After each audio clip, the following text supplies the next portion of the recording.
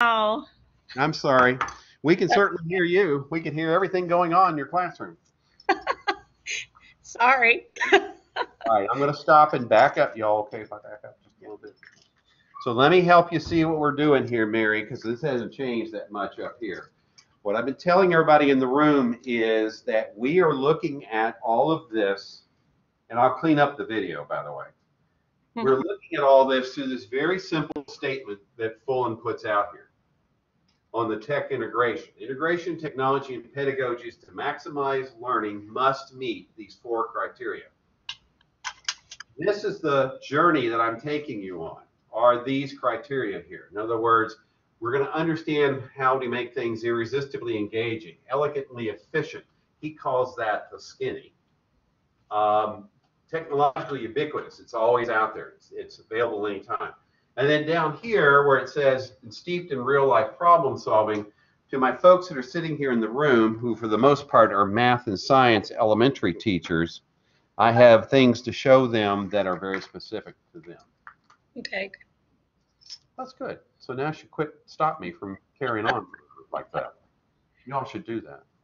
I said, hey, Steve, shut up. All right.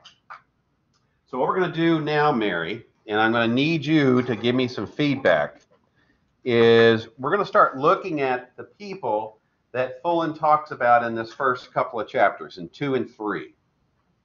Because in those chapters, he introduces a lot of names. He's a shameless name dropper. And I think it's really important for you to hear these people as well as just read about them. So let me introduce you to a gentleman by the name of Marshall McLuhan. Marshall McLuhan was really famous in the late 60s and early 70s. Look at that date up there, you all. Marshall McLuhan on education in 1967. This is a program that ran on NBC on Sunday morning. Who's going to watch it on regular time? And they had a whole show about the impact of television in education. I was telling them, Mary, that the last great war that went on in technology and education was blackboards. Because people thought that the blackboards made teachers lazy because they could put everything on the blackboard and then just sit down and kids had to write it all down. Oh, gosh. I told them a story about the corollary to that was I got involved with the school that the fight was over getting rid of the blackboards and putting in whiteboards. It's fascinating. But McLuhan was talking at the time, not just about television in teaching, because that was a big thing too. I come from a time when I sat in a room with 250 other people, and they had giant 27-inch televisions sitting up in the corners. There's one here, one there, one there, one there. The room as big as this. Counting that out there. We all sat in the regular desk. There wasn't anything different about how the room looked. We all sat in regular desks. But then they would go up and they would turn on Senorita Robinson, and she would teach us Spanish. Or they would turn on Mrs.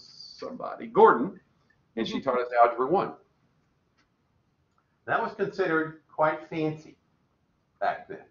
And when the telecast was over, of course, there was this time when the telecast was over that you did all of the, passing the notes and flirting and everything else you would do in a room with 250 other people. And then the teachers that were in the room with you basically then had to get crowd control back. Can we have quiet now, please? So they were out of a microphone, which was about down there where the desk is. And here we are, if you were A, B, C, and D last name, of course you sat over there, didn't you? If you were the S, T, U, V, W group, you were over here. And that poor lady was up there trying to manage this massive amount of people. Well, McLuhan was very much a critic of television.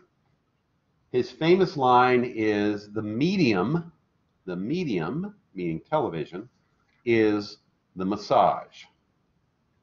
Now, he was a huge, huge fan of puns. If you know anything about British comedy, and he's very much a Brit, even though he lived in Canada, if you understand anything about British comedy, they love their puns.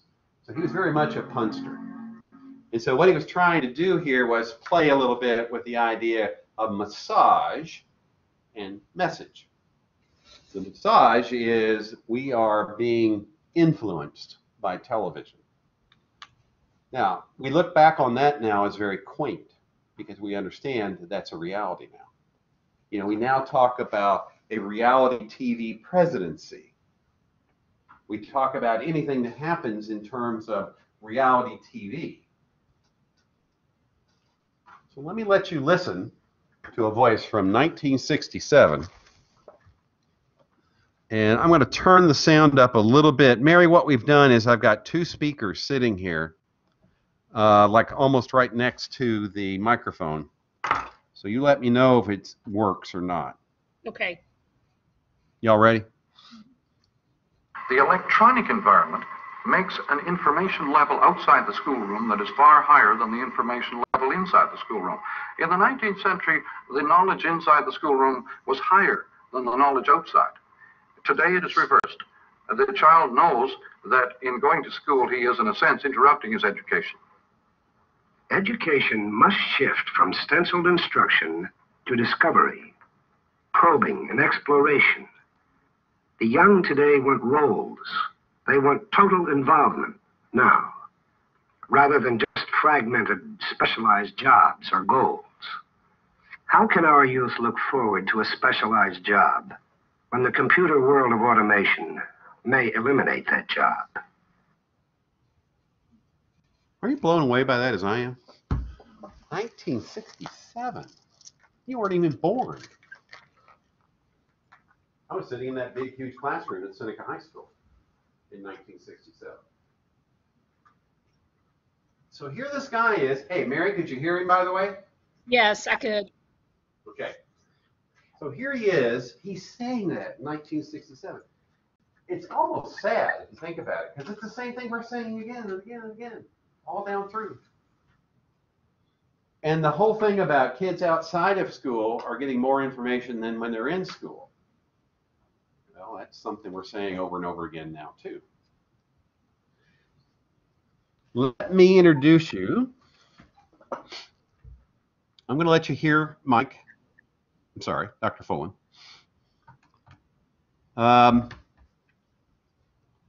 He's a bit dry. Just to let you know.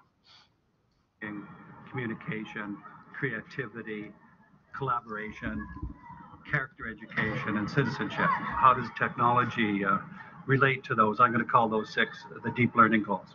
And the answer is yes. I'm going to back him up. As a community member, We'll let her finish, and then I'll let him go. As a person. Listen to what he's saying to you, because what he's talking about is what's now being talked about in Jefferson County. I don't know about Florence, Kentucky, but everybody is on this deep learning bandwagon. You all talking deep learning up there, kid? Yeah. Okay. Here's the guy who made it up. As we go deeper into learning, can technology accelerate and deepen the quality of learning? And in fact, the answer is yes, although not automatically yes, and that's what we're sorting out. We have these 6 C's, they're called, that will be familiar to most people: critical thinking, communication, creativity, collaboration, character education, and citizenship. How does technology relate to those? I'm going to call those 6 the deep learning goals. And it turns out that if you purposely use technology, it can go a long way to accelerate it. So we have certain criteria.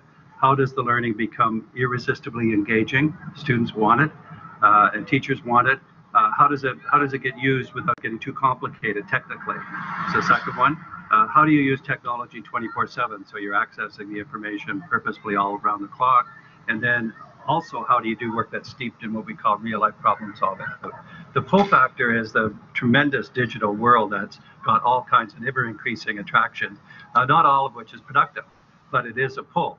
It is now so attractive, so seductive, so available, so sophisticated, so pervasive in both in its presence and what it can access, that you just everybody sort of grows up on that. And then it's a question of how do we not get overwhelmed by it. We have a phrase, when something is that powerful, you want to figure out how to move towards the danger and figure out how to get it on your terms. Yeah, I'm going to stop you there because you can see What it goes you see on in for 25 minutes. Remember what I told you about this video I found so humorous? He's an alley down there. That is where the pub is that he would hang out in. That's a college education there at Toronto. So, did you hear what he was saying? We've got two things going on here. We have this overwhelming ability to do so many different things now with technology. We're going to come back to this again when we talk about the heavy-duty theoretical framework that I'm going to throw at you here in a couple of weeks called EDAP585. We need to see that this stuff is so infused now in our daily lives. When we first started out with computers in classrooms, in fact, we used to have a phrase we called the cow, computer on wheels. And we would have kids, we would assign a kid, honey, go get the cow. And they would go out the door and go down to the library, because that's usually where they were kept, just like the old slide projectors that we used to have. They were kept in the library, and the kid would roll the cow into class, and we would have a panel that was connected to the computer that sat on top of an overhead projector. So the overhead became the way to show it up on a screen. We hadn't had projectors yet that could do that. So we had cows. Now, it's everywhere. And now, as he said, the danger of technology is it's so enticing and so intoxicating. It just pulls us in to exciting things as well as dangerous things. And we all know what that is because we have experienced it in one way or another. I found it interesting that my daughter took a very innocent photograph of she and I standing on the beach, and she was complimenting her daddy because he's lost over 70 pounds and he now has abs, and he has a dad bod, as she said. And she posts that to Instagram. Innocent, right? Now, Instagram, as you all know what it is so pervasive now that I started getting all kinds of email comments back from peers. Didn't know you looked that good without a shirt, Steve. You don't think about impact now about the kinds of things you do because we are so used to it being so out there. Fortunately, as I said, it was a fairly innocent picture. It's my daughter and me standing we're standing in front of the Gulf of Mexico. But yet, take that just a very simple step forward. Kid takes a picture of themselves, puts it on Instagram, and they're twerking or they're doing something else inappropriate. Now all of a sudden everybody can see it. And so what Fullen's trying to say is, how do we get that under control? How do we as teachers control for that kind of thing? Now I'm going to do one more in this sort of anthology of people talking, and then we'll go to the bad guy. I call him the bad guy. I shouldn't call him the bad guy, but there we are. You don't want to listen to this guy. I'd have to be out here in the audience yelling at you to wake up. Okay, let me go here. Let's see, yeah. TED doesn't work because of you guys in this live room, in this audience. TED works. No. I don't want to hear about TED. Thanks. We don't need to hear about TED.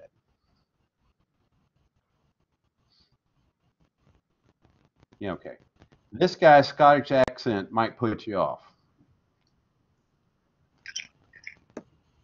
Psychology learning suggests that repeated access to content matters. You have learnt nothing without repeated access and repeated practice. You learn absolutely nothing because Ebbinghaus in 1885 showed that your skills and knowledge decay really rapidly on a single event exposure. You will forget almost everything I'm telling you today within 30 minutes. Now, there's been a revolution in content here as well. This is why things are so exciting in terms of this revolution at the moment. We have Salman Khan in the US, who has put 2,000 odd videos up, 2,800 videos under a Creative Commons license on the internet. Salman, like me, started teaching maths using Skype. Eventually got stuff laid down in video. Okay, let's address that. You all know Khan, right? Okay, he was the first guy, or claims to be the first guy to do this. And the research on it is now old enough that it has meaning. The problem with all this kind of research, we started looking at technology in classrooms, does it make a difference, back when Bill Clinton was governor in Arkansas. Back then, Bill, being Bill, made a deal with the legislature there in Arkansas. And he basically said, if you let me have the money to put all this technology in schools, we'll study and make sure it works. And they did. Guess what they came up with? In conclusion, it was inconclusive. Nobody could say there was any causation. Remember, it has to have causation. This causes that. There wasn't any of that. Now, we've got Khan out there who's got all these videos. All we have to do is say to kids, listen, honey, when you go home tonight, watch the Khan video and you'll get it. Yeah. Who'd they leave out? And we keep leaving you out. Remember we said all we had to do is put kids in classrooms with computers, park them in front of them and say, watch the lesson, watch the lesson, watch the lesson, take the test. Who'd we leave out? You. Mm-hmm. The most important people, teachers. And we basically said, okay, Mr. Khan, I'll go over here and sit down now. I'm not saying there's anything wrong with it. Although I think some of his videos suck. What I'm saying is the most important person is out of the equation. That's you. Just like I'm doing tonight. I'm standing here and I'm showing you these videos, but I'm filling it in for you. You know, I'm not just, it's like the classic joke of the social, unfortunately, it's usually a social studies teacher. In high school or middle school, they wheel the projector in, put the film on, and they go sit down. Well, your days, it was the VCR. And they go sit down, they read the newspaper while you all sat there and watched A Scent of Man or something else that was on the TV. It got so bad, in fact, that the state of Kentucky basically put out an edict that said, thou shalt not use the KET system that is in every school in the state of Kentucky to show videos, films during the school day. Because again, that was an old trick that we used to do. It's like the Friday before winter break, let's put on a movie. It was always Frozen, or at least currently it was Frozen. Mm-hmm. Back in the day, it was Willy Wonka and the Chocolate Factory. Or before that, it was Lion King. And the state of Kentucky finally said, stop doing that. It's not what we gave you that incredible piece of technology for. We've got to realize that if we don't include you in this calculus, in this equation, nothing really happens. This is what scares the bejesus out of me with these iPads that are going out to all these middle schools here, I think in another 2 weeks. A, have we helped teachers understand how to manage them when they end up in their classroom? B, have we helped teachers understand how to leverage the power that they give a teacher? Don't think they have. All right, now we're going to go down to the bad guy. I call him the bad guy. I should quit doing that. This is Larry Rosen. You'll hear Pullen, he quotes him a lot. So this is the guy that brings the bad news. And I think it is bad news, but it's news we all need to hear because, as I said, I think one of the biggest problems we have with technology in education is we as teachers are basically walking away from our obligation and letting the technology take over. What I'm going to talk about today is a couple of things. First, I'm going to talk to you about why we are all being inundated. Does his voice match his body or his face? I'm sorry. I just think he should be more villainous or something. I don't know. Deeper voice or something. Okay, sorry about that, Larry. With issues because technology is changing so rapidly that we can barely keep up. I'm going to talk to you about focus and attention. I'm going to talk to you about our brains from a structural level and from a biochemical level. And then I'm going to talk about what neuroscientists know about how technology does affect our brains. And then I'm hopefully going to give you a little bit of advice on how to keep your brain healthy and not support your software, not support your hardware, but support your humanware. So let's take a look at technology. Consumer scientists look at a metric called penetration rate. When a technology reaches, or any product reaches 50 million users, it's considered to penetrate society. So those of us who are old enough to remember, radio took 38 years to penetrate society. The telephone took 20, television took 13, cell phones took 12, and then the World Wide Web came in and everything spiraled out of control. 4 years to go from nothing to 50 million people. iPods took 3 years, blogs took 3 years, MySpace, remember that? MySpace took 2.5 years, Facebook took 2 years, YouTube took only 1 year, and Angry Birds took 35 days. And in fact, what's happening now is all the new technologies that are coming in so rapidly that literally we are part of a human experiment. We are being inundated all the time, and I could have just as easily ended that with Instagram or Snapchat or Reddit or any of the technologies that within a very short period of time inundate our society. Part of what I do as a research scientist is I look at a variety of topics, and one thing I'm very interested in is how our students study. So we went into homes and sent in 279 observers to observe middle school, high school, and college students studying. We told students, we'd like you to study something truly important, really important, like studying for a test, studying for some sort of project, something that's very, very important. We wanted them to focus. And what we said is we're going to just observe you. And we sat in the background and we observed them. We looked to see, first of all, every minute for 15 minutes, were they on task or off task? Were they studying what they said or were they off task? What was on their computer screen at any given time? How much technology they use on a daily basis? We asked them questions about whether they had strategies for studying. We also asked them some questions about whether they preferred to work on something until it was done and then switch to a second task, or work a little on this, switch, back, forth, not surprisingly, they all do that. And then we also asked them just what's their grade point average. So this graph shows on the bottom side, you see the 15 minutes of observations. On the left-hand side, what you see is the percentage of time on task. First thing I want you to notice is that 70% was the average they were able to do. Even though they were supposed to be studying something truly important, 70%. So for the first couple of minutes, they were focused, and then they got distracted, and then they focus again, and then they get really distracted about the 8 to 10 minute mark, and then they start to focus again, but we think that's an aberration because we think they realized, oh my God, the 15 minutes is almost up, I better look like I'm studying. And you notice that at 15 minutes, they start to tail off again.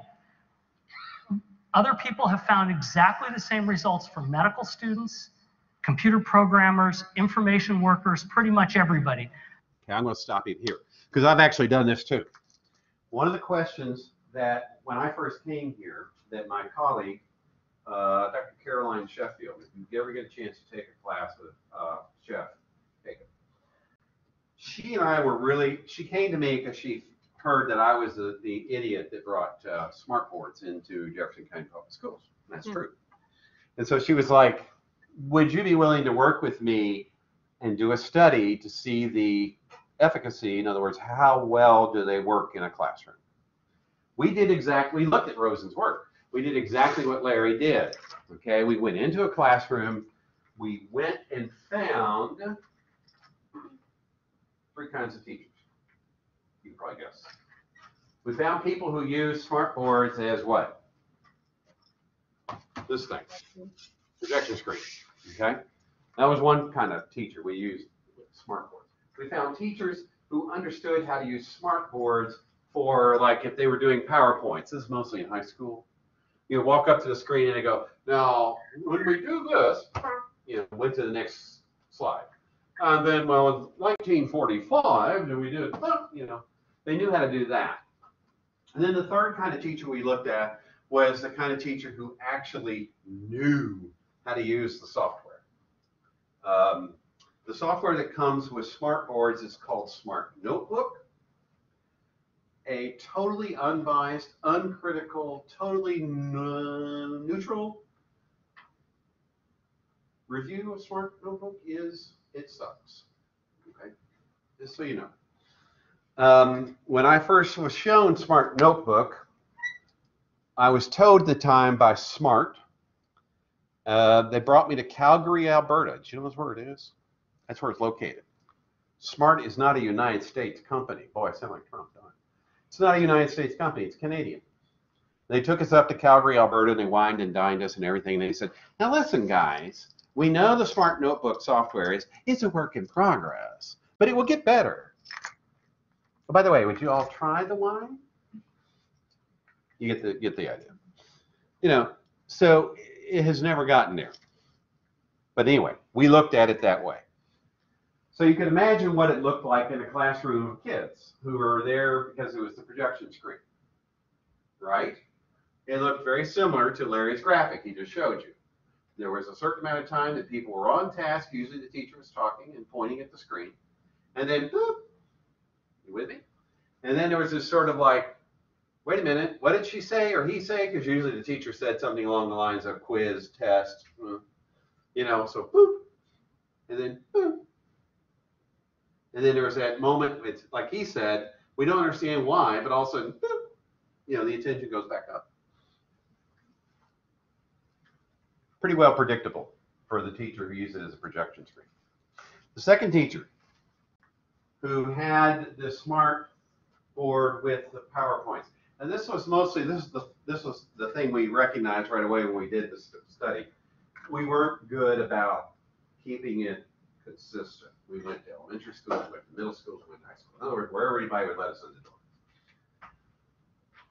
In high schools, where we saw the smarts being used with PowerPoints, it looked pretty much like this. Okay, in other words, it popped up, they paid attention to the beginning of the PowerPoint, and then it went boom, and stayed there. Now, we were like, what the hell's going on here? And we finally discovered what was going on, because 9 times out of 10, most high school folks have adopted the technique of a run off the PowerPoint slides. Because there's a little box that you can run it off down there where you can take notes. You know what I'm talking about. And they hand them out to the kids. So is the kid paying attention up here, or is he looking down there? Okay. So, we kind of said maybe we should give them credit for, looking down and taking notes. Because the teacher, when they got to the important slide or the appropriate slide, they would say, now write this down. Which cracked me up, because right there in front of the kid on the slide is what he's being told to write down. Because we also have this myth about if you write something down, you'll remember. Myth, by the way. Okay. So we saw that. Now we got to the teacher who understood their smart board. They went to something you're going to see called Smart Exchange, where all these lessons have already been generated using smart technology. He puts in quotes. When you go look at those lessons, what do they look like? What does PowerPoint look like? The difference is some of them actually have little flash apps in them that you can come up and manipulate on the screen. Now, when we saw teachers using it that way, we went right back to Larry's, okay? It's a real indictment of that technology. Then we got a phone call from a school, Atkinson Elementary. Anybody been to Atkinson? Okay. They still have the smart boards there? Do they still have the navigators? Looks like a board about like this big that you can actually stand and manipulate the board from anywhere in the room. I didn't see it in my place. Used? It just didn't use all classroom there, so I haven't seen anything in the classrooms yet. So it was the latest hottest thing. You know, Smart basically gave them to us. Because they said, wow, you bought a lot of product from us. So anyway, so we were going around showing people how to use these things. So we were now coming back into classrooms, Atkinson, and we were looking at, oh, maybe this will make a difference. So again, you know, I'm hiding over there in the corner. I'm watching for on task, off task, right? That's what we're basing all of this on. Now, of course, when you do something like this, it can be very subjective, can't it? Like she's over here drinking her drink, and she may be off task. She might be on task. How do we know you're on task, right? I mean, it's really kind of hard. High school is very easy to do this kind of work in. You know why? Because there's an unwritten rule in high school. When I put my head down, you don't bother me, I won't bother you. I've done hundreds of hours in high school classrooms, guys. It is a rule, and you see it right away. Kids will come in. Hi, I'm so glad you're in my class today. I really appreciate you being here. You'll see good teaching technique where they'll say hi to every kid who walks in the door. The extraordinary teachers know every kid's name, right? I'm so glad you're here today. I hope we're going to have a good day. She puts her head down. What does the teacher do? Okay, I'll talk to you now. It's the unwritten rule. Okay? You don't see that in elementary. Elementary teachers are too much like, you know, excuse me? You're ignoring me? The most important person in your life right now? We are. We're like that. Okay? So, you know, when you're watching this in elementary school, it's kind of tricky, but it's still there. It's still there. I mean, the kid who's sitting there, you know, on the desk with the pencil or drawing the spaceships, you know, in their notebooks, you know, those are easy to spot. But usually you really have to watch eye contact. And the good teacher is that kind of person who I can't do because otherwise Mary can't hear me, wanders in and out there, right? They're the ones who are out there doing Vygotsky like crazy. Remember Vygotsky? You all had Vygotsky? No. You know, you get out there, you get proximity on kids, and they're kind of like, what are you doing here? Why are you next to me? You know? And then they catch on to the fact that you should be paying attention to what you're talking about. Well, anyway, we had those navigator things out there, those tablet thingies that they could write on. Same thing Larry showed you. Here's where it changed. Here's where it changed. I was working in a school, Watterson Elementary. The principal at Watterson Elementary gave me a pass to work with the 5th and 4th grade teachers there on science, because he had heard that I was a sort of science teacher when I was a special ed teacher. I would bring my kids in, I would teach science, but have my kids with me because I love science. It's my background. And he was like, okay, I'll let you do it with the smart boards, and you're going to teach the teachers how to use the smart boards, you know, and I was nodding. Sure, yeah, we would. Yeah. Now, here's two things that were going on in that classroom. Number one, every classroom had 6 computers in it along the wall. And you probably have seen that if you've been in some schools, because that was what we did back then. We put in 6 computers in every classroom. That was the Ket's vision. They weren't ever really used very much, except for, you got your work done. Good for you, honey. Go back and use the computer. And when, you know, the word got out that everything in JCPS was filtered, it was pretty slick that. We turned that upside down. We said to the teachers, okay, so here's what we're going to do. We're going to teach the kids how to use the Smart Notebook software.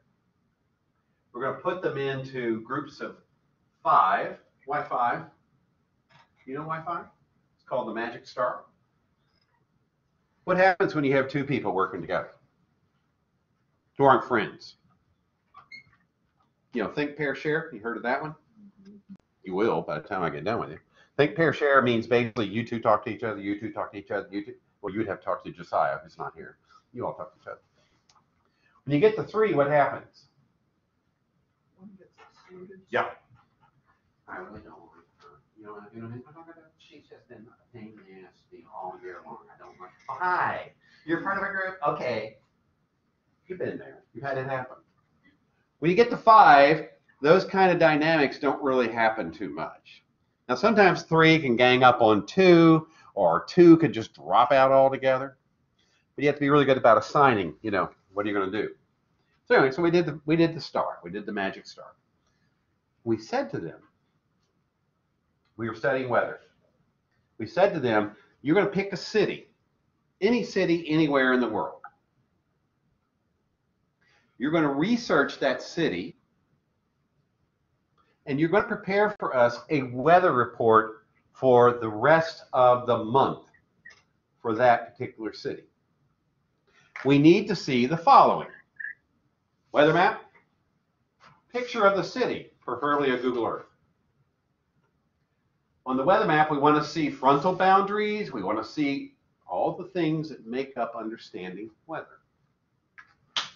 Dun, dun, dun, dun. You're working together. Dun, dun, dun. You're working together. Good work. And there's this, what?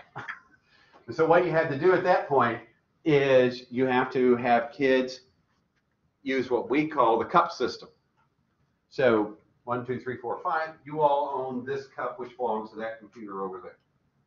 Talking to your group, you're going to go find out if we want to use Moscow as our city. So she goes over to the computer, sits down, puts the cup on top of the computer, sits down, looks up, you know, Moscow weather or whatever. Comes back with the cup. You see what I'm doing? So we built in the way to manage what's going on. Cup sitting on the computer. Whose cup is this? Why is it on the computer? Well, we were coming back. No. You keep the cup until you're on the computer. That's how I could manage what? A lot of kids, few computers, although 6 is a lot of computers in the classroom. Now, with all the Chromebooks that are out there, it's even easier to do. You see what I did? We went from teacher-centered, listen to me, look at this, watch how I do, to kid. Now, at some point, the teacher has to get re-engaged because of that first thing that we talked about. They don't listen to her for 5 minutes, which talks about frontal boundaries and what is that L with a thing around it, the A thing around it. What does all that mean? What are the triangles with the line? What do they mean? So, you know, teacher is coming in and dropping in and seeing what's happening in each of the groups. At some point, the group has to learn Smart Notebook, which is a pain in the royal behind, okay? It's not that it's bad, it's not that it's hard, it's just bad. You know, you just basically go in, you can find any picture and put it in there. And so what kids were doing is they realized right away there's like 14 gazillion maps. And so then when you go in, like the group that owned Paris, they went in and found the map in the Smart Notebook of France. What did they have to find out then? Where's Paris? So then when they put Paris there, they all did it the same way, the Eiffel Tower. Then they went in and found the weather, because there were weather icons. They put those in. So they rapidly found out where all the pieces were, especially when the idiot from U of L was standing there. Well, I wasn't from U of L at the time, I was from JCPS. The idiot from JCPS was standing there going, hey guys, there's a search bar up there, type it in. Use the words that your teacher has taught you. Type it in, you'll find it. We did. When it was all over with, took a week. Took a week of science time, right? You've been in enough elementary classrooms, you know what I'm saying. And then they did presentations. And then she gave them a test. What did she give them a test over? In terms. You know, what does this mean? What does that mean? And her scores were off the charts. They scored way, way higher than she thought they would. Now, when you looked at that one, it's all up here. Okay. Now, you still caught the, you know, the kid who's sitting in the group who's like, really? Do I have to do this? Do I have to do this? You know what else you found? You'll find this all the time when you teach, by the way. You have two groups in the classroom that are hardest groups to reach. Maybe a third. Maybe a third, but I'll stick with two. There's the group over here who have a learning difficulty. They're hard to get to. But God, they want to be God. Trust me, they want to be God. They really, really do. The other group is over here. By the way, I'm doing that bell-shaped curve thing. The other group is over here. The gifted and talented, the honors kids, the, oh my God, what do I do with this kid? He's smarter than me kid. And they are just as ignored as that poor kid down here who's struggling with learning difficulties. And so when you do the grouping thing, the problem is the kid who's at this end of the spectrum, the kid who's at that high end of the spectrum basically says, look, don't bother me with these other people. Just tell me what to do and I'll go do it. That shoots the heck out of everything collaborative you can do. So again, can we find ways to include all of these various different ways that people view the world in their learning? I'm going to go back to Larry now. I just wanted to make sure you realize what he's telling you is true. About a 2 to 3 to 5 minute focus before we get distracted. And what distracts us most? Technology. Look what happens with the number of windows that they open up while they're studying. Again, on the bottom are the minutes, on the top are the number of windows. Notice, by the way, where it peaks, which is at that 8 to 10 minute mark where they got the most distracted. They're continually opening up more windows. And in fact, the most off-task students had the most windows open. So remember I said we asked them. This has been the biggest problem with Chromebooks. Why? You ever been in a Chrome browser? How easy to open multiple tabs in a Chrome browser? Stupid easy. So when you go in classrooms where there are lots of kids with Chromebooks, what you see all the time is Greenwood Elementary, 5th grade teachers, Christina Mudd. Amazing, amazing project she was doing with kids out there about Native Americans. Just amazing. And every kid in the room had a Chromebook. Every kid had a Chromebook.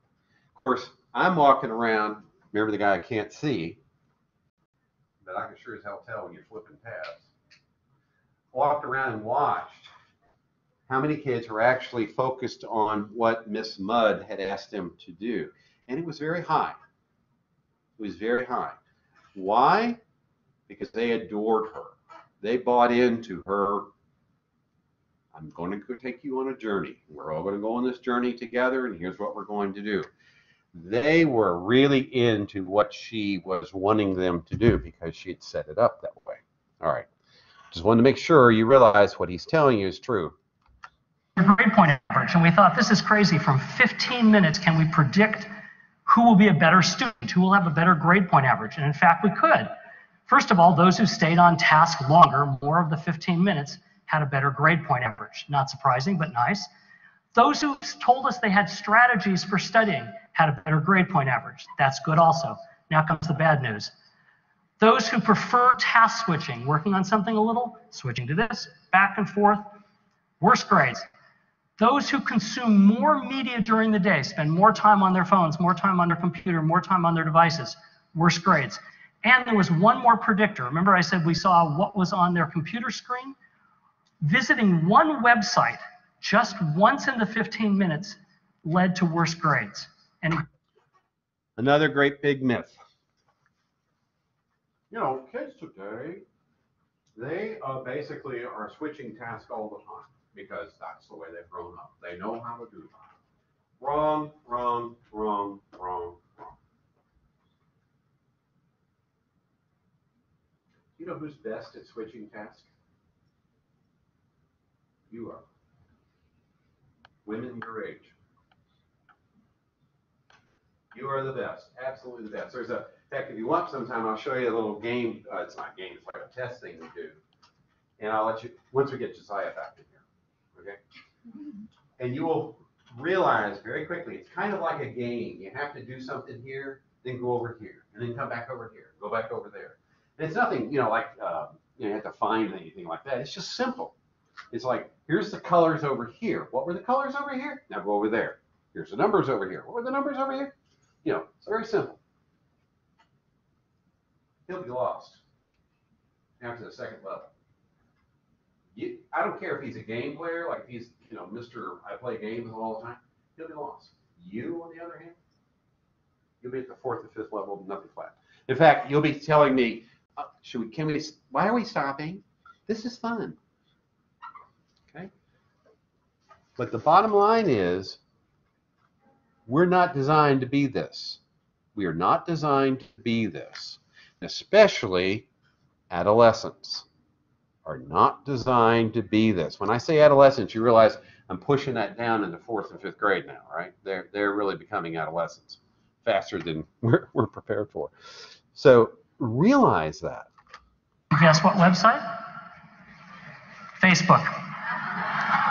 If they visited Facebook just once, it didn't matter whether they visited once or 15 times, they had worse grades. It's not just students, however, who are distracted. This is a Pew Research Internet and American Life project that just came out. I thought it was totally appropriate. It said 25% of couples say smartphones distract their partners. Happy Valentine's Day.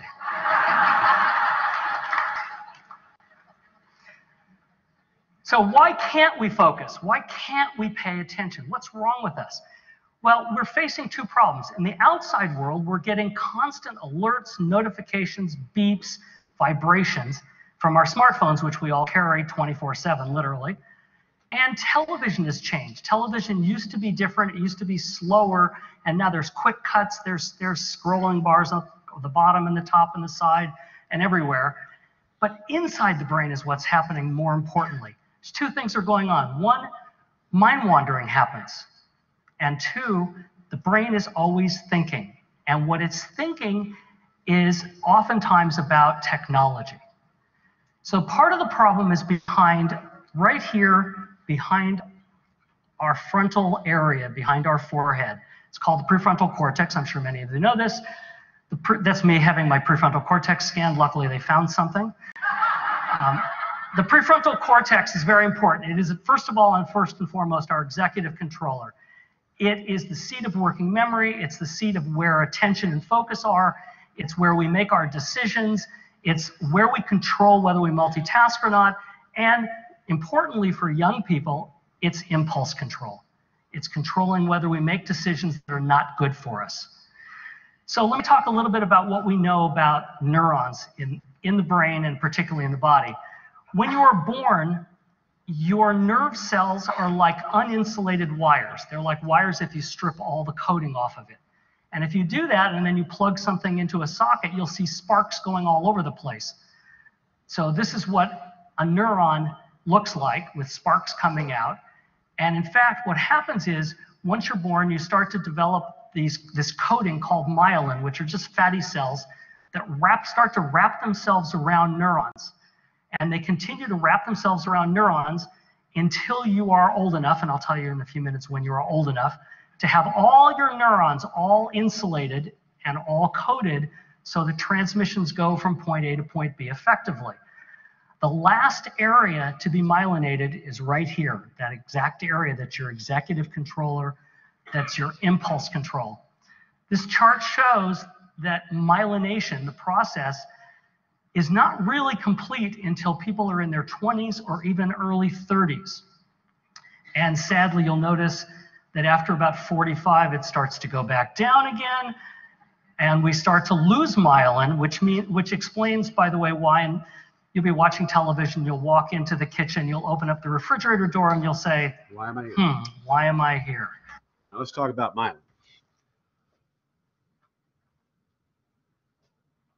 One of the great things that we've discovered in educational research is this.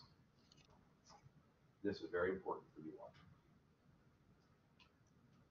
A guy by the name of Richard Mayer, who I teach in another class, was really interested in finding out how do people learn with multimedia. Now, he's not talking about this stuff. He does eventually. What he's talking about is what you see if you've ever been around little kids and books. Little kids and books, they have a natural tendency to want to open books and look at them. If there are pictures in that book, I'm talking now 2 to 3-year-olds, 4-year-olds, what they will do is they will start looking at the pictures and making up stories. They're taking the cues from the pictures. Now, kids who are further developed, if you want to use that term, will start trying to figure out the words down at the bottom. They don't know the words. They haven't been taught to code it. What they have been taught is CAT means cat, meow. Okay? Here's what Mayer found out.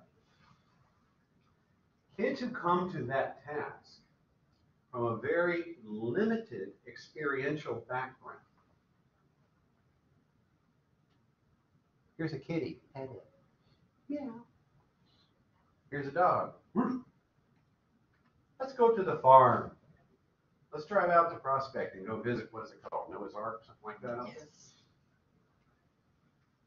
Let's go to the zoo. Myelination is going like crazy in those kids. Neuron connection is being crazy in those kids. They are building a almost encyclopedic. Here's what I've been learning about from the experiences that I've had. What are you doing, Daddy? I'm going to go change the oil in the car. You want to come along and watch? So it doesn't have to be high-level intellectual stuff. I spent the best years of my life working with a great uncle in Stearns, Kentucky, when my parents were trying to keep me from becoming a hippie. Didn't happen. But they would send me down there to live with him and work on his farm.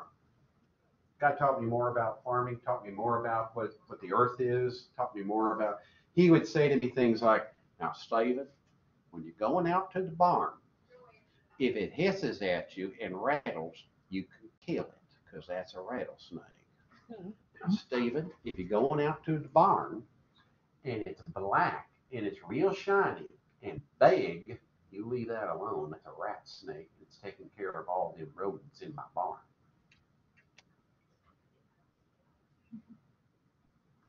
The messages were very clear.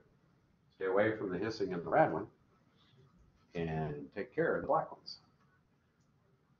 Kids who have that kind of rich experiences, I don't care if you live in poverty, if you're wealthy out the wazoo, they come to new tasks enabled.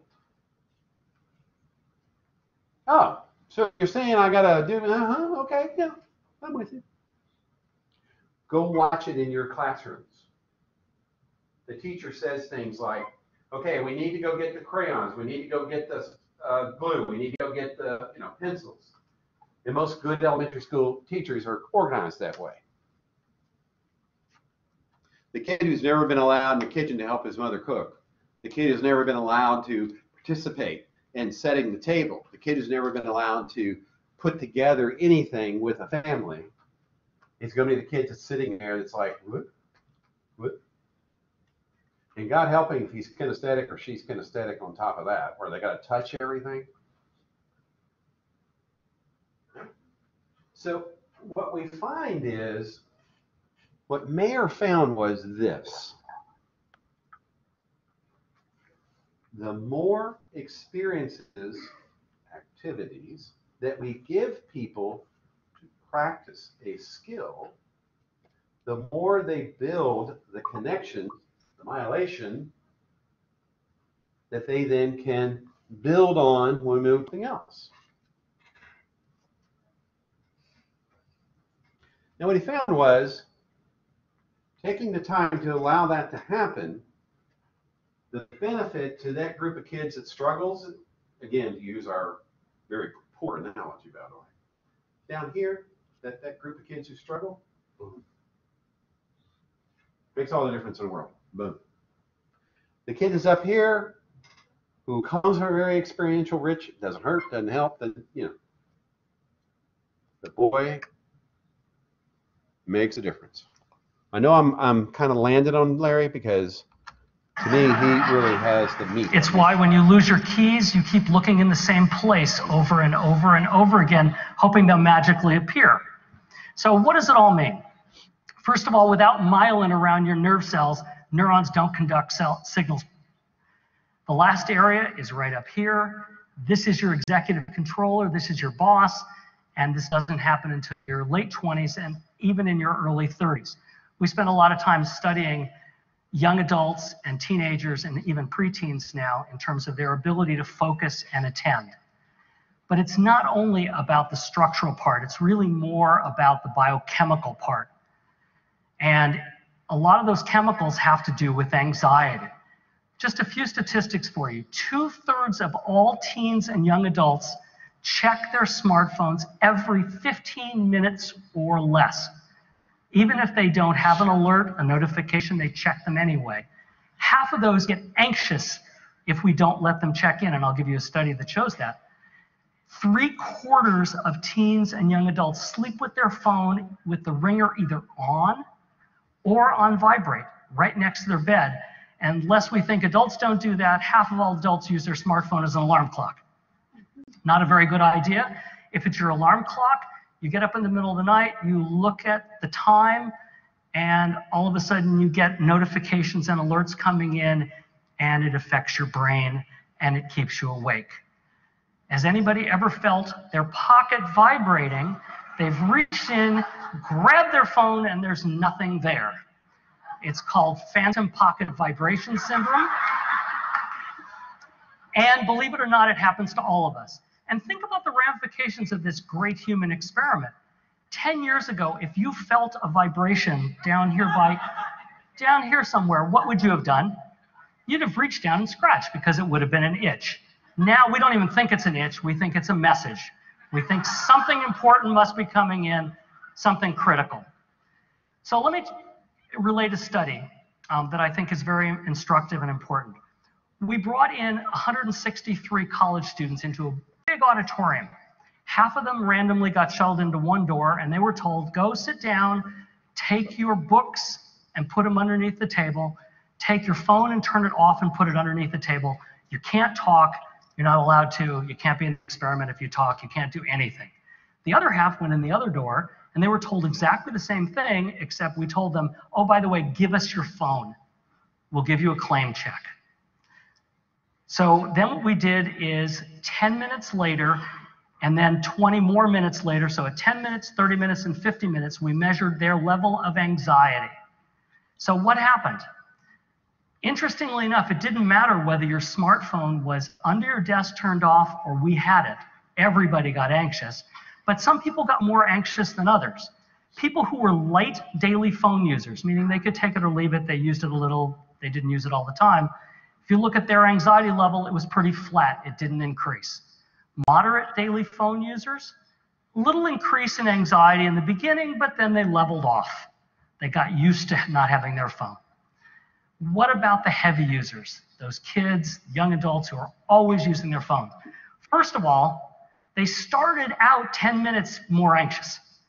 In the first 10 minutes before we did the first measurement, they were already more anxious, and they continued to get more and more anxious. And actually, the researchers were going to go another 20 minutes, but they decided it wasn't healthy. So what happens biochemically? What's happening in our brain? Brand new study by Leo Yakelis at Stanford just came out last week.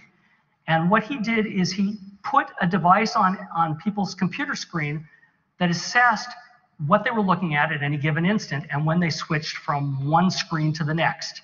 He also had them wear a little band around their wrist that measured arousal. So first of all, he found that they switched from one screen to the next every 19 seconds. Every 19 seconds, that's astounding. And the most common switches, 1 in 4 switches, were either to email, where they spent only 40 seconds, it's like dip over to email, check it quickly, or to Facebook, where they spent 78 seconds. But what happened to the arousal, which I think is much more interesting? On this graph, what you see is in the very middle is when they switched, and they measured before they switched and after they switched. Right here, at about 12 seconds before they start to switch, arousal starts to increase. What is that? Is it good arousal? Is it bad arousal? Well, interestingly enough, he divided the switches into 2 categories: work category and entertainment. Entertainment being Facebook, games, and watching videos. And he looked at switches from work, doing work, to an entertainment screen, or from an entertainment screen to a work screen. From the entertainment screen to the work screen, he found no difference in arousal. It was flat. Look at this. 25 seconds before switching from work to entertainment, your arousal level starts to go up. So people are starting to get excited 25 seconds before. How can you be working when part of your brain 25 seconds before is already getting excited about switching to Facebook, a video, or games? Gary Small at UCLA did some research where he compared people reading a book to people searching Google, and you can see that the brain is much more active searching Google than it was reading a book. We're also starting to learn. When's the last time you did a Google search and you fell asleep? Think about that. When's the last time you read a book that you fell asleep? Isn't that interesting? I find that very fascinating. Learn from neuroscience, and some of these studies are in need of replication, but I'm going to try to summarize some of the things that we have learned that we know. For example, if you have more social network friends, more Facebook friends, more Instagram, whatever, people with more social network friends show an increased size of both their hippocampus, which is the seat of memory, and their amygdala, which is the seat of emotions. People who are gamers, and most of the gaming research, by the way, is done in Asia, show increased activation in the striatum, which is the risk-reward area, where you're weighing the risks and reward possibilities. Violent game players show increase in areas related to aggression, but also decreased emotions in the amygdala. And web addicts show increased overall activity across their entire brain, but the efficiency of the neurotransmission is not very good. So what do we need to do to stay healthy? Basically, there are 3 things I think we need to learn to do. We need to learn to focus and attend. We need to figure out how to calm our brain, and we need to understand the choices we make. So first of all, we need to learn how to focus and attend. And how do we do this in a world that is totally involved with technology? Here's a cartoon that displays that. Parents are saying this should be interesting, and there's 3 kids mowing the lawn all texting at the same time. Is this what we need to do? It's a New Yorker cartoon.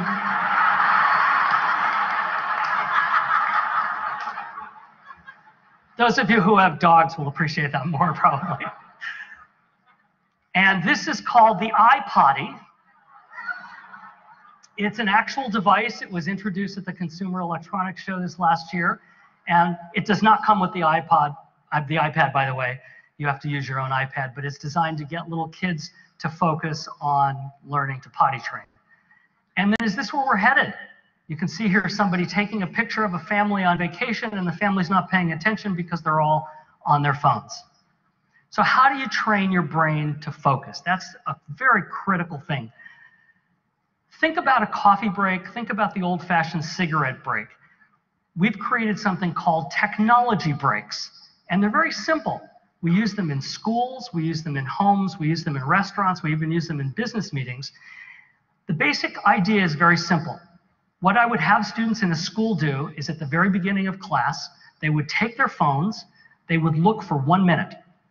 And then after 1 minute, the teacher would say, okay, turn your phone off, turn it upside down, put it right in front of the desk, and someone set their alarm for 15 minutes. When 15 minutes happens, the person whose alarm is set jumps up and yells, tech break, really loud. And that's the stimulus that everybody gets to check for 1 more minute. Phone upside down in front of them. So what happens to this? Well, eventually the kids develop a sense of, oh, this is really exciting, this really works. And then the teacher expands it to 20 minutes, and then 25, and then 30. And in most of the situations, what we do is we start the class with a 1 or 2 minute tech break, check everything, 30 minutes of lesson, 1 or 2 minute tech break, 30 minutes of lesson, our class is over. Teachers report amazing success with this, that the kids are able to focus. Why? Because that upside down phone sends a signal that says, don't get anxious, you don't need to worry, you're going to get to check it soon. So how can you reset your own brain? Well, obviously meditation and biofeedback does it. Nature breaks do it. We know that walking outside in nature for just 5 minutes resets and calms your brain. Listening to music, looking at art, particularly art that you find attractive and beautiful, calms your brain. Exercise calms your brain. Laughing calms your brain. Taking a hot bath calms your brain. You know the old adage, you get your best ideas in the shower? Turns out hot water calms your brain. Talking live to a friend, as long as it's a positive conversation, calms your brain. You can't talk to somebody and have an argument because that activates your brain. Practicing a foreign language calms your brain. Playing a musical instrument calms your brain. How often do you have to do it? About 5 to 10 minutes every 2 hours seems to be an efficient way of calming and relaxing your brain. It's also about what we call metacognition, knowing how your brain works. That's very important. Whenever I talk to groups of children from 3 years old on up, I talk about their brains and what goes on in their brains. Knowing how you best work in an environment with technology, and knowing when your brain is overloaded and how to calm it down. So I advise something very simple called the ABC method. A, be aware of the options. Know what distracts you. If your phone distracts you, put it away. If email distracts you, like me, turn it off. If notifications bother you, turn them off. B, breathe, calm, relax, reset your brain often. About every 90 minutes to 2 hours, reset your brain. And finally, make good choices, good metacognitive choices. Don't keep switching your focus from one thing to the other. Try to learn to focus for 15 to 30 minutes at a time. You will be far better off. Thank you very much. I appreciate the time. Now, I know I kind of painted him as the villain, but what I really want us to take away from this is a couple of things. So let me pull the mic back up. What Larry is trying to get us to realize is there's real ramifications for what's happening out there. And it has real ramifications for us. We are not going to win this war, folks. Technology is always going to be ahead of what we have available to us in classrooms. What we have to do, and he gets to it at the very end, so I hope you picked up on it, because here it comes again. We have to help kids become very metacognitive. There's another term. Kids need to understand their epistemic agency. What does all that mean? Have you ever noticed I don't ever bring my phone in here? I'm practicing what that guy preaches. But if we can get kids to understand these things are tools. Go back 25 years. Go back 25 years. Were you born? Go back 25 years. Go into a classroom. Watch what's going on. Wasn't a lot of technology. There were pencil sharpeners. There were pencils. There were scissors. There was paper. What do you think kids were doing? I mean, I would be sitting in a classroom watching somebody teach. And again, what am I looking for? I'm looking for that kid who has to go sharpen his or her pencil every 5 minutes. You still see him. That's that kinesthetic kid. So before there was ever computers in classrooms, this stuff is going on. The good teachers, the very best teachers, institute channels for that kind of thing so that it doesn't become a war. Because you will always lose wars in classroom. You'll never win a war in a classroom. Now you could lord over kids. There was a principal, who I won't mention the name, in a school that you all have gone to, who used to stand in hallways. He's like 6'4". He would stand in the hallway, and there'd be this little first grader, who was acting out. He'd be standing there going, "I expect you to," And this little kid's just like, eh. Little kid goes back in the classroom. He's good for about 30 minutes. But then the memory of that guy in the hallway kind of, then he's right back to it again. But if we can teach kids that these things are tools, and this is when we use the tool. Best social studies middle school teacher all my life. Last year. Was at a middle school where most people would say, if I say the name of the middle school, they go, "Oh, geez, I don't want to ever teach there." Homestead North. It's made up of all boys. It's very, very ethnically diverse. Unfortunately, it's also very tribal. That's not a sling. That's a truth. You've got your guys over here, they're Hispanic, that live in the Americana apartments, who are already being encouraged to join this gang or that gang. You've got your Vietnamese kids who also live in the Americana apartments. Same thing. So it is a tough, tough place to work with them. The district's original idea was, well, by God, we're going to go in there and we're going to show these little SOs that they're going to either toe the line or they're going to. So they went in and they adopted a very strict dress code. Like that really changes anything. So, the kids are supposed to come to school with a tie on and a shirt buttoned up. You get the idea. And for a while there, they had the code was, khaki pants, blue or white shirt, tie. Now, I spent a lot of time at this place because it was one of those places where I landed as the guy in charge of instructional technology because, again, let's put a lot of technology in school. That'll take care of those kids. They'll be excited. They'll want to do it. Of course, who do we leave out again? Who do we forget? You, the teacher.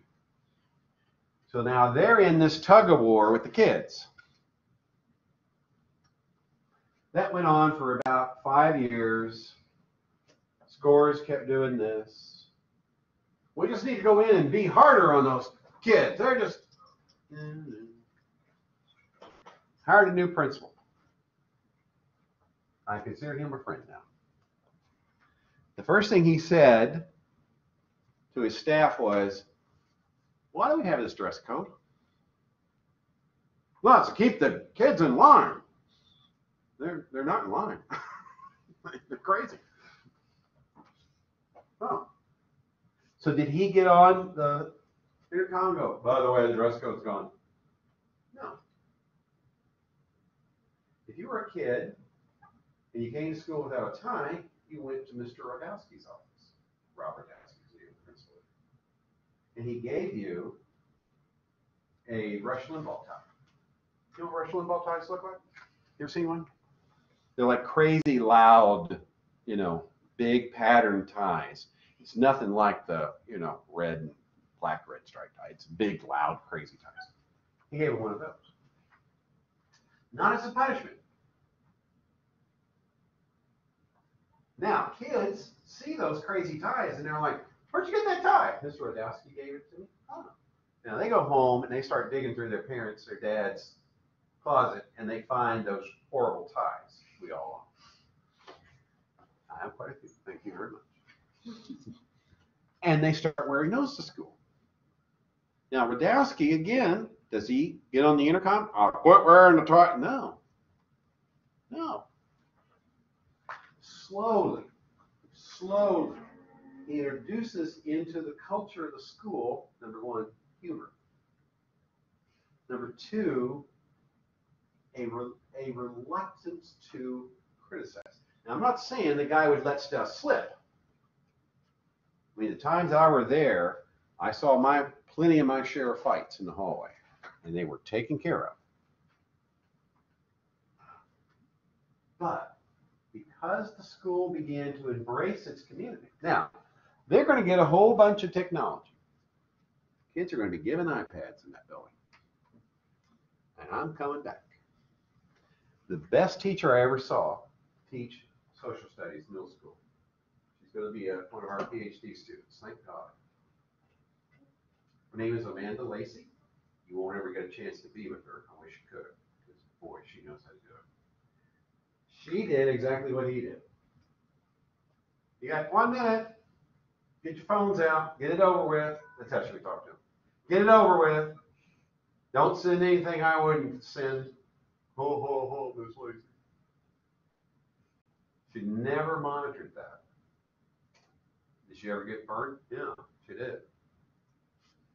We're going to jump so-and-so in the hallway after lunch. Text. Every 15 minutes, she gave him a break. Now, by the time I got to be with Amanda, it was 30. Her teaching was so engaging, unlike mine, that the kids were always right there with her. Every word that woman said. She had this amazing pattern.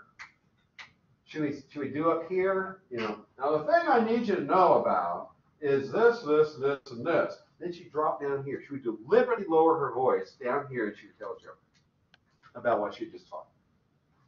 She had this amazing repertoire. Now, it got by the guys at first, but after a while, they started really leaning in to listen for when Miss Lacey dropped that voice because they knew she was going to say something funny. We come back to this.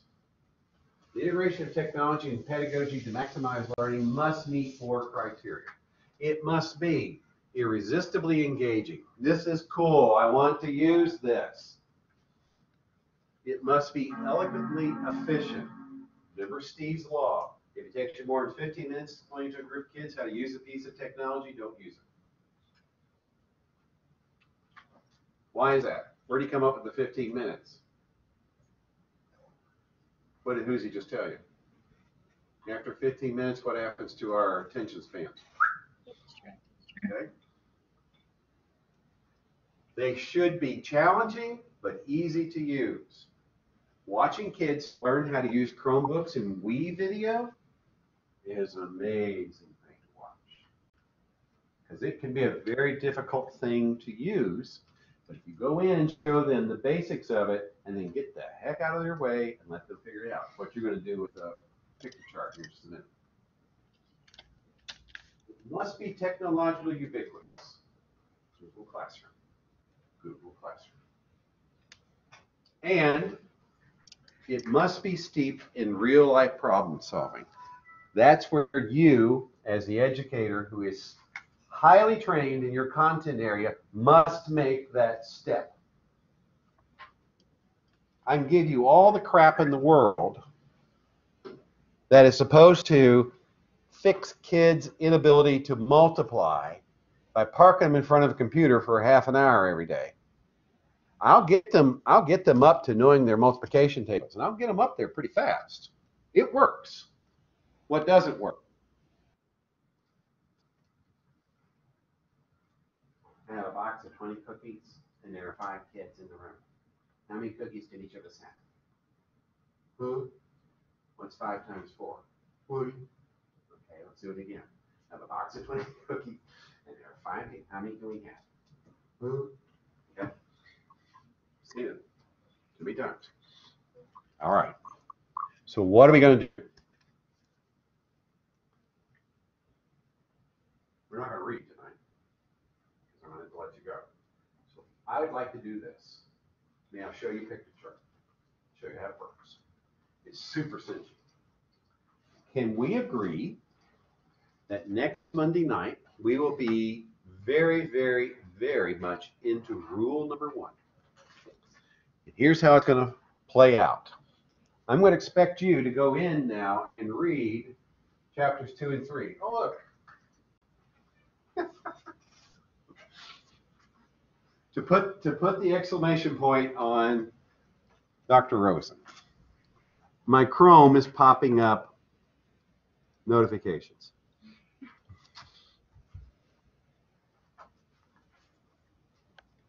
Rule number 1. You come in here next week, you read, you build, you post. What if you do it better at home? Can you stay home? Sure. What will be the expectation of the following Monday? Read and post. And this is how I'll know. I'm going to show you how to do this tonight too. So when I see you, if I see you next week, great, we'll talk, but I'll primarily let you read and work. But I'll be here because if you need that assurance, Steve, I don't remember how to do this infographic thing in picture chart. Sure, fine, I'm going to show you. But I'm not going to stand here and talk to you like I did tonight. That's not what we're doing next week.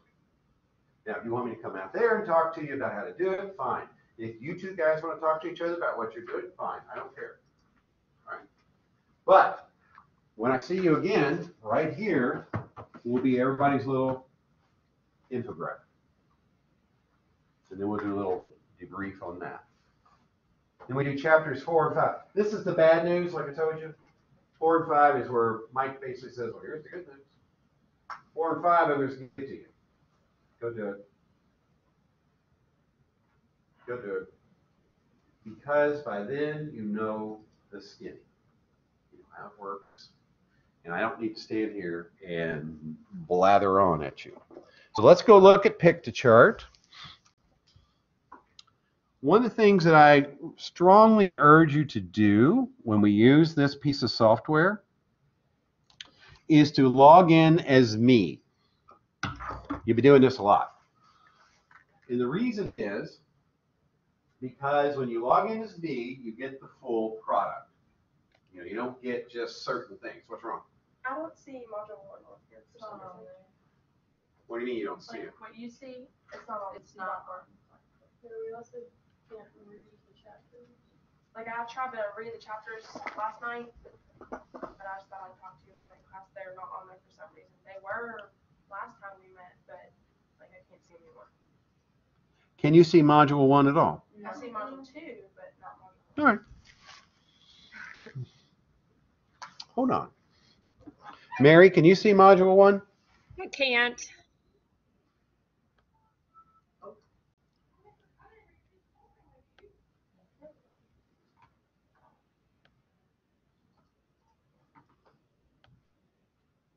Can you see module 1 now? You might have to refresh your screens.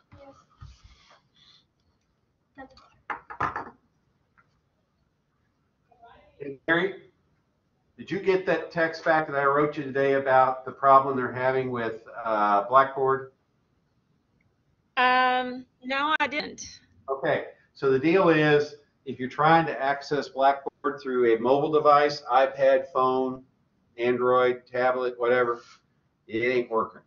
Oh, okay. So now we see something else that had happened.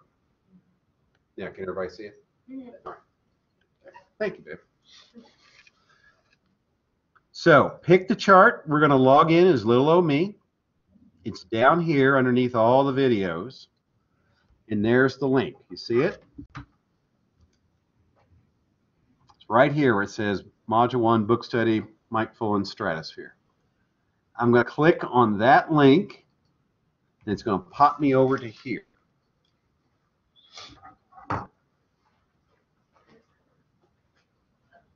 You know when you're there.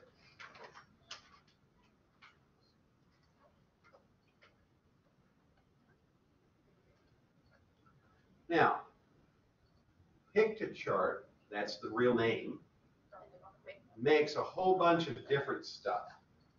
Okay, so the first thing we need to be careful about is you stay on infographics, because you can make presentations, you can make all kinds of crazy things. It's a really nice little program. I've seen teachers use this, and again, you now have the keys to the kingdom. Could you let kids use this at your school? Please do. It's not going to hurt anything. I guess if they go in here and make a infographic about, you know, the best way to blow up the school, I shouldn't say that. But you get what I'm saying. You can't hurt anything here. So we're going to go up there to where it says log in. We can all do this at the same time. And we're going to log in using Stevie's little login.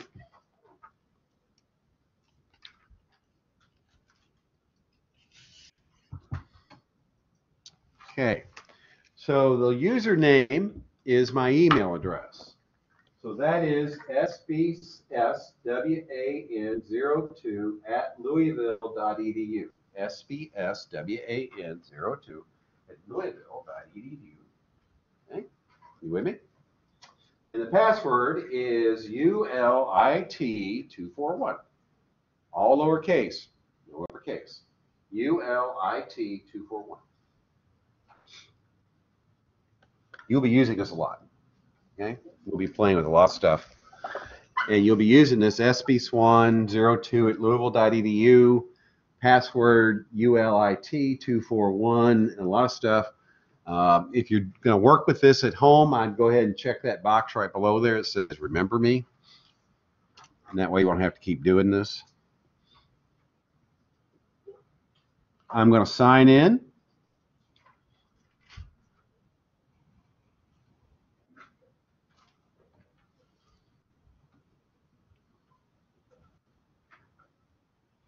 Can you see that people have been using this quite a bit? Those are folders for kids' work. I'm going to go up here where it says create new. And this is what I meant. You see, there's all kinds of different things you can do here. You got infographics, you got presentations, and then these are the ones that a lot of people would use out in their schools for the simple reason that what it can do is it keeps it very simple. Then it can print them and then put them up and do gallery walks. Well, we're going to do a gallery walk, but we're going to do it using the Padlet. Same idea. So I'm going to click over here where it says infographic.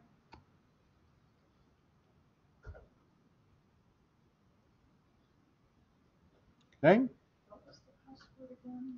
ULIT, all lowercase, 241.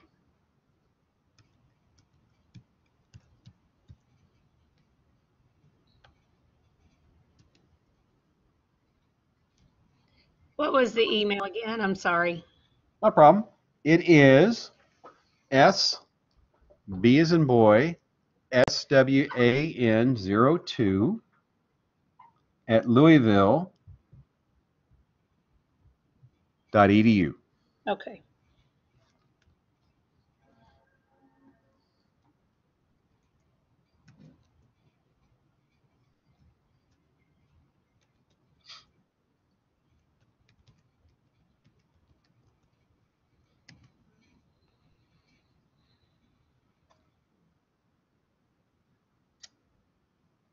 I want to show you this before we go too much farther. If you go up here and click on the upper left where it says dashboard, you see all these folders and everything.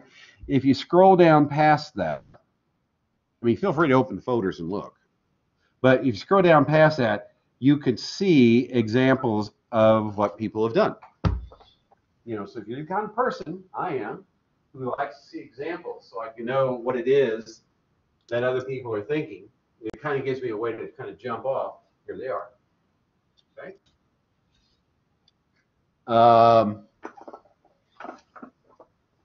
Don't necessarily steal them, in other words, because you can see I can go right here and edit, and here I go. I can work with this one.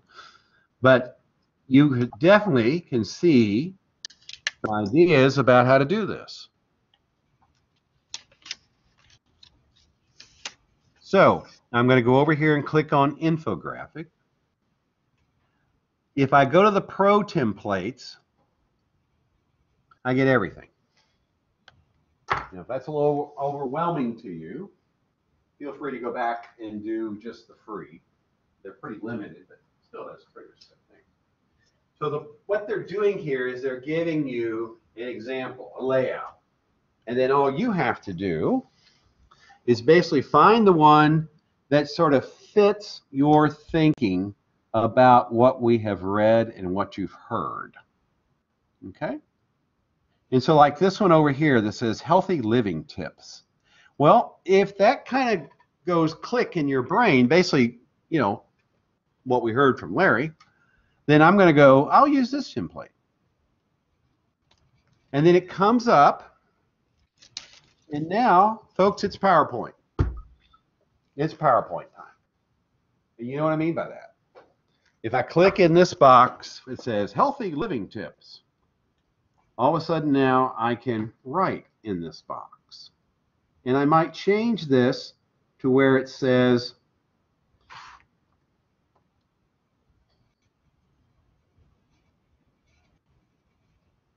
I'm going to move my cursor in front of here. Chapter 2 and 3. Stratosphere. A little big, but I can fix that too. And then I can come down here and again put my cursor out here. Healthy computer living. Okay. Now, right off the bat, you're going, Steve, that's huge. That's fine. I'll just highlight it. It's PowerPoint, kids. It's PowerPoint. I'll come up here to where the font size is, and I can change it down. You can see how big it's going to be. It shows you what it's going to look like. And I can change it down to the size that I think fits it. And, again, I can fix it there. Okay? Now, I like this star-looking thing, so I might just hang on to that. We've got another box here. Same thing. I can go in, highlight all of this, and now I can start putting in my thinking about what I've read, what I saw, what I heard about chapters 2 and 3. Okay? You see how it gives you lots of ideas to jump off from. Now, if you want to put your own stuff in it, over here you've got shapes and icons, lines, photos, photo frame. So you can click on that, and it'll drop down and it will show you what it has available. You can do searches. If you're looking for photos of computers, it'll find those for you. Let me give you a hint.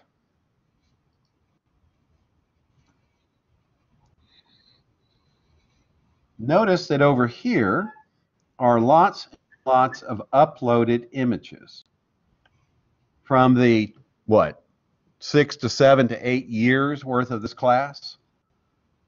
So you'd be shocked what you can find that somebody's already gone out there and done looked for you. You do searches, you know, everything that you're used to doing is right here under uploads. Under graphics, like I said, you can search. How do you do the boxes with the text? Well, you could either do a text box, and here they are. So here are kind of the looks that you might want to drag into it. Okay. And now you have something to write within. You might want to make it bigger. You know how to do that. You drag it. Now you can type in here. What if you don't like something? What if you want to get rid of something? How do you get rid of stuff in PowerPoint? Well, you click on it, you highlight it, and you go bye, and backspace it, delete, whatever your keyboard has. Now, if this really bothers you, if it really bothers you, you can do one from scratch. Let me drop back into that real fast, and then I'm going to show you something you got to make sure you do. So if I wanted to, I can just go back over here, and there's like a little plus sign thing, and I can just say, hey, let me just make my own. Because Steve showed me now how I can go in here and just do my own thing. That's fine. Okay? I'm trying to find where that is. It's down here somewhere. It's just a big empty space with a big plus sign. Click on infographic. Does it do it there? Yeah. Okay. On the left side. Right here? Right here? Yeah. Yeah. Ta-da! There it is. Thank you, babe. So, you know, if you this is very confusing to you, just go there. Waiting for the question.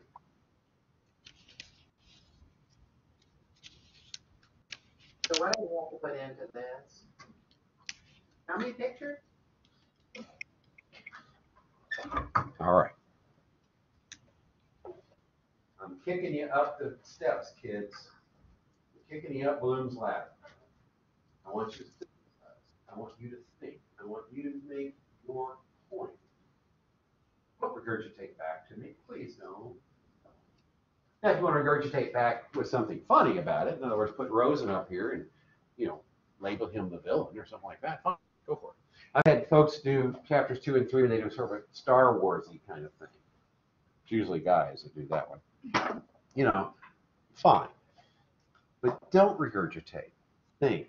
Find something in there that makes you go, huh. Focus on that. I don't need you to tell me what's in 2 and 3. I've read it probably 20 times, so I know what's in it. What I want you to do is I want you to find something in there that makes you go, huh. Focus on that. Well, what if it's just one thing in chapters 2 and 3, Steve? Good for you. Good for you.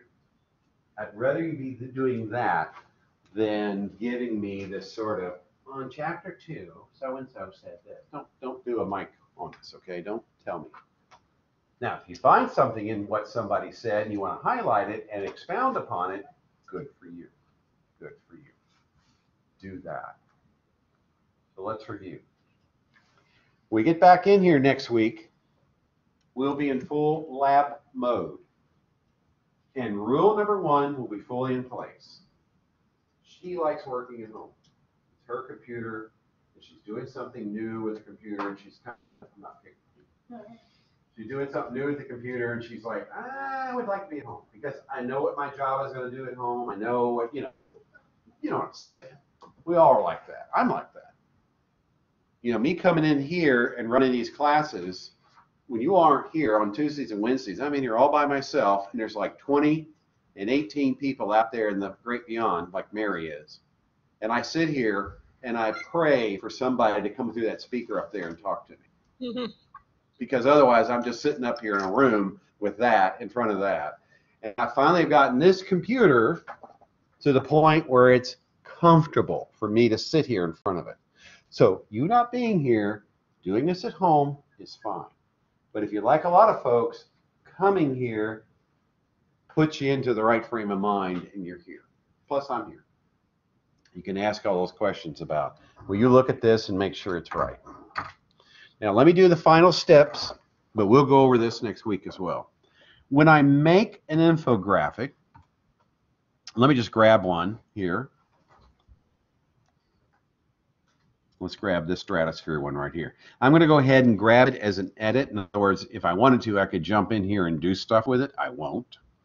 But one of the things that you want to make sure you do is, see up here where it says saved? You want to make sure you save your infographic with a name. Now, it can be something as simple as Steve's infographic, Jennifer's infographic, okay? Doesn't have to be fancy-dancy. Just give it a name. Why? Because if you save it, I mean, if you don't do that, and then you walk away from it, it goes bye-bye. You might want to put something a little more unique in there, too, like your full name, because there's a lot of Jennifers who worked in this thing. So you want to do that. And then next week, what I'm going to show you how to do is the easy part. You go over here to share, You want to make sure that anyone can see this. You notice it's a drop-down menu right there, see? We don't want to make sure, we want to make sure anybody can see it. And then what we do then is we copy the link. So, and we're going to put that link over into two places. Place number one is your Google Classroom. You're going to make your first announcement. In that first announcement, you're going to say, here's my pictograph, picture chart, excuse me, my infographic about chapters 2 and 3.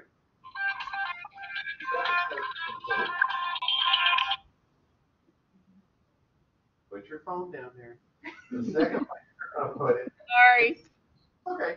I'll show you how to put it over into live text, but you already guess how to do that. Now, let me tell you a little something about live text right now.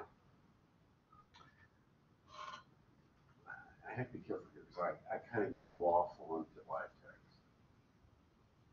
Live text is stupid? Okay.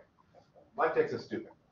So when you copy an URL and you put it into live text, it doesn't come in as an URL. It comes in as a string of letters. You with me? Normally when you put something somewhere else, it's smart enough to go, oh, that's a website? Fine, I'll underline it and I'll make it blue. So if he passes his mouse over it, it'll light up and he can go there. Live text doesn't do that. Not a problem. What I do is when I want to go look at your work, I go in, I highlight it, and I right click on it and say open a new tab. Up it comes. So don't freak. When you put stuff into live text, you go, that's not a link. It's not a, oh, he'll fail me. But you don't know how to do that. Just put it in there and you're good. Now, for this first assignment, we're going to be putting in 2 links, aren't we? We're doing chapters 2 and 3. We're going to do chapters 4 and 5. Questions? I did a lot of talking at you. Gotcha. So we're doing a picture chart for each of the chapters. 2, 3 represents the challenge. 4 and 5 is the promise. Okay. So if you title it chapter 2 and 3, scary stuff, see what I'm doing? Then I'm fine. The other thing we'll do is I will show you how to put it into Padlet next week, if you don't have one yet. I'll show you how to put it into Padlet, and then that'll be our gallery walk. So when we come back in the following week, we'll look at our gallery walk. All of us can look at the gallery walk. And we can see what one thing she found, one thing she found, one thing you found. It made you go, huh, in chapters 2 and 3. The thing I want you to carry away tonight, a lot of crap flew out this screen at you, is the following. The most important person in any classroom is you. What Fullen says is we have to leverage the capacity that you have for teaching, because there's this understanding, we're going to talk about this when we get into TPAC, there's this understanding that you understand your content. The most important thing that we can be doing is helping you make that content available to kids in that elegantly efficient manner, in that ubiquitous format, because it's coming from you, kids will pay attention to it. When I get to Bunsey, which is about 4 modules later, you're going to fall out of your chairs. It'd be the greatest thing you've ever seen. Because it gives you a chance to capture what you're trying to do in a classroom without all the distractions, and you know what I mean. Yes, honey, you don't have a pencil? Here. Now, what was I talking about? You could capture what you're trying to do and put it in a classroom. Actually, did a study on that. Talk to geometry teachers. The geometry teachers are some of the hardest people working out there, because most kids who end up in geometry, it's not because they want to be there in high school, because everybody has to have geometry, put them in. Those folks, what we worked on was how do you capture what you do that then has impact on kids. And so people did what I'm doing up here. They would run something like a screen capture tool with a microphone, and they'd talk, and then they put the whole thing on the web. All 45 minutes of yak, yak, yak, yak, yak. We did that. And then we showed teachers how to capture, bring it down to here. You know how long it took a good teacher to explain what they were trying to teach in any one class? No more than 9 minutes. If you're just by yourself. This is what I want you to know. Talk, talk, talk. 9 minutes later, you're done. Remember the 15 minutes? Remember the 15 minutes. Okay? So in 9 minutes, you're done. But it doesn't matter unless after the 9 minutes, put something in there that jogs that kid and makes them apply it. When you see Bugsy,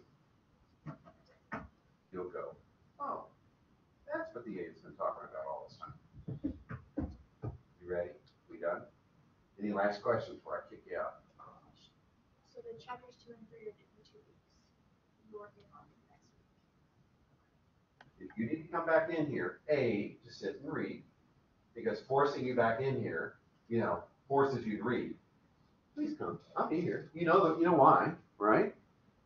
He can't leave until the TARC comes and gets him, and that's 7:30. So I'm here, kid. Okay? I'm here. You need to come back in because you read it, you've got an idea, you can't get it into, the picture chart, you can't see how you could do that, and you need to bounce it off somebody, could be me, could be her, please come back. Okay? But if you're the kind of person who needs to have that time and space, and you see this, oh God, do you see this in schools? That kid who is so smart, but he has or she has no social skills. Mary, am I talking truth here? That yeah. That kid going to a corner of the room, don't bother me. Am I talking truth, Mary? Yes. You spot them all the time. If you're that kind of kid, fine. I want to see you thinking. I don't want to see regurgitation. I've seen enough regurgitation in my life. Okay? I want to see you thinking. That got everybody covered? Love you. Please come back. But if you don't want to come back, it's okay. It's okay. Mary, again, I apologize for the problem with the sound. When I put it back up, I will edit that so it, you don't have dead air for the first, what was it, about 15 minutes? It was about that, yes. Now, could you at least see what I was doing? Yeah, I could see. Now, here during one of the videos, the screen froze. Okay. Since then, when I refreshed it, I've been able to hear you, but I haven't been able to see anything that you've been doing for like the last 15 minutes. So. Okay.